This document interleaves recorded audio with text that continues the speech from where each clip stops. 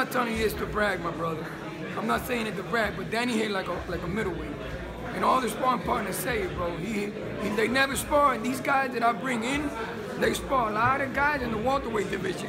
A lot of guys spar these guys that I bring in. I don't try to get information from nobody. I'm not being a spy. But they tell me, they come out Thurman, they tell me, they've been in all these camps and nobody ever hit them hard as Danny hit. You know, in the welterweights.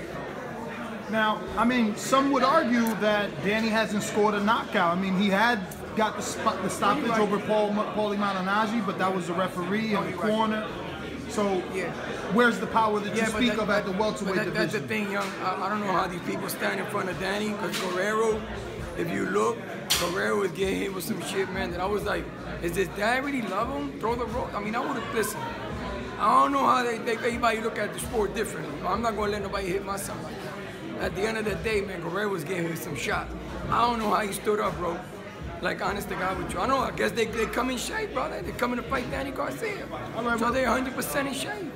Let's change the subject just a little bit, but stay there. You said you are a father. You're not going to let your son take those type of shots. Keith Thurman and Sean Porter, that was a brutal fight, back and forth, big punches, you know, combination punches. How do you not cut Danny's opportunity short by being too much of a father and throwing in the towel too early? I'm not saying that. I'm not saying I'm going to throw the towel. I'm just saying, at the time of the moment, I was looking at him like that, like looking at him. But I'm not saying I'm going to do that. Listen, Danny got to leave. Listen, it might sound brutal, I'm going to say, but there's a business and a sport at the same time. You got to be 100% in the sport. If Danny got to share his last blood in the ring, and then it is what it is. There is no feelings in this. When Danny goes in the ring, there's no feeling about that. Sorry, you got hit in the eye. It's none of that. I'm the coach, and you're gonna go in there, and if you got to get killed or you kill. So you know that's what I meant. I mean, So, have you felt this type of build-up anticipation before with Danny? I mean, he's had a lot of big fights.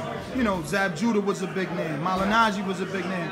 Roberto Guerrero has a respected name in the division. Matisse, Khan, numerous names that he's Peterson. But have you felt like, I guess the build-up, the anticipation, the way that you're feeling it for Keith Thurman? Like, a lot of fans want this fight. Yeah, but we gotta wait till November 12th. Like I want it bad as they want it. I want it because I want people to understand that Danny's the best.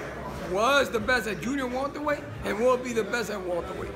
So you don't find titles, you ain't considered the best. So yeah, I'm looking forward to that fight, but I don't want to go there yet because I want to focus on Sammy. November 12th, we got a week and a half, or we got like 10 days left, and we in the ring, and then I'm gonna focus. That's gonna come fast, brother. And March 4th will be here fast too. So right after we take care of Sammy, we're gonna take care of Thurman, March 4th, and we're gonna take care of Thurman in a classy way, and then people are gonna say, Danny got lucky again. Do you think it's going to be able to remain classy, as vocal as Keith Thurman is? I mean, because Keith Thurman already came out and said, enjoy your last cherry of the year. He could do whatever he want to do, but at the end of the day, I know his power would come from his ponytail. I'm going to cut it off. But you got to get to him to cut his ponytail. No, when he be on the ground, he be knocked out, I'm going to cut it off. Wait, isn't that's Samson, right? Yeah, Samson. from the boy supposed to be, he knew his secrets. You're gonna have to send a woman to cut that. That's how it happened. No, he told that Samson told the wifey the secret, and then she snitched on him, and then they went at night, caught him in his sleep. So who told you to keep Thurman's secret? How you know that? I know that because I know it from the amateur when they cut his ponytail. I can't remember if he won or lost. So I can't really tell you because I don't remember. I don't want to lie to you. I'm not saying that he did lose, but I remember them cutting it off during the USA Championship. Okay. I want the sight in the game, cause see the boxing voice.